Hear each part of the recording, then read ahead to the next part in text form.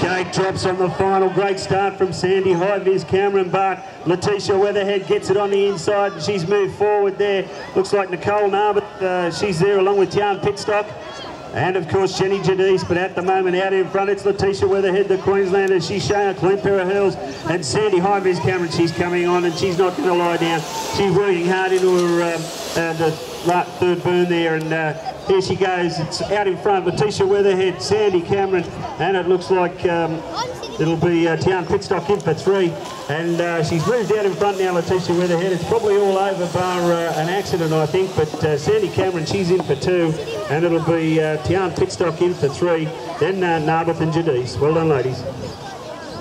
14 girls, final on the gate. Tiana Buckfield, Latana Lats.